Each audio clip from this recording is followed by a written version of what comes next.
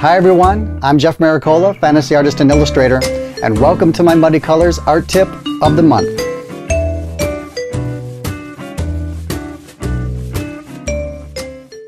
I was recently asked by someone if I use the constructive drawing method when I work on my own drawings.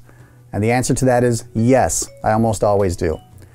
Now for those of you out there that don't know what constructive drawing is, I'm going to demonstrate that for you so that you can use it when you sit down to work on your drawings. All right, so let's get started. Now, constructive drawing is a way for you to begin your drawing using simple, primitive shapes to represent the form you are drawing. I've started by drawing a slightly rounded rectangle for the torso, then a box for the midsection of the figure, followed by a triangular shape for the pelvis. The character I imagined is kneeling, so I draw cylindrical type shapes for the thighs. At this point, I modified that central line I drew in the beginning so it has a bit more curve to it, so I understand the figure I'm drawing is arching her back somewhat. I indicate with simple circles where the upper arms attach to the torso, followed by cylindrical shapes for the upper and lower right arm. So you see how constructive drawing can be a very useful way to approach drawing something more complex like a human figure. In the same way I drew circles for where the arms attach to the torso, I draw a circle as the base for where the neck attaches to the torso. I then draw the shape of the head, including an indication of the front plane of the head, followed by horizontal lines for placement of eyes, nose, and mouth. Now, the drawing I'm working on here is made up completely from my imagination. I sat for a few minutes to visualize what I wanted, and then I set about using constructive drawing to flesh it out. Here's another version of the drawing, and I time-lapsed this so it doesn't drag on forever.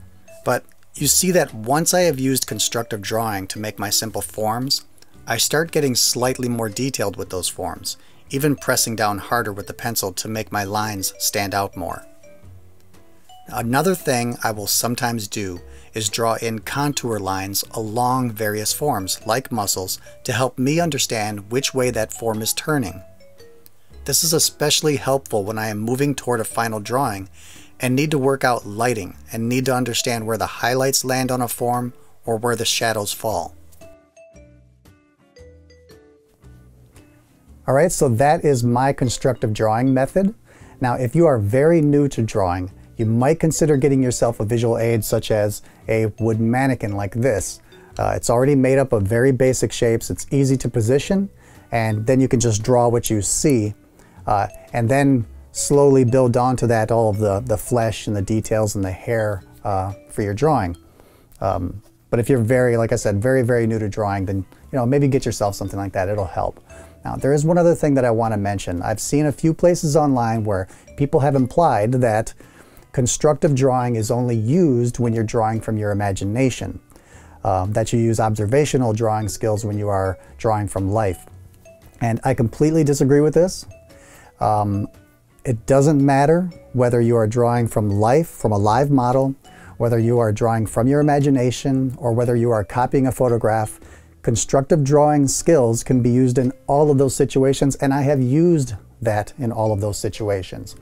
So it's just a method, like you've seen me demonstrate here, of breaking down what you're looking at into very simple shapes first, and then building upon that more and more detail and working out all of that. But it helps you get those proportions and everything down early, and then you can build upon it. So constructive drawing, get out there and try it. You're probably already doing it and you don't even know it, but I hope that helps. All right, thanks for watching. Bye.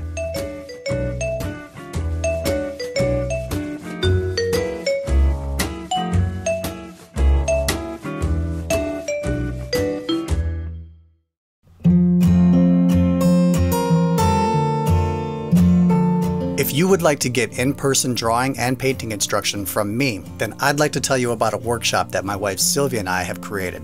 Fantasy Art Workshop's Illustration Intensive is a 5-day workshop taking place June 18th through the 22nd at Alverno College in Milwaukee, Wisconsin.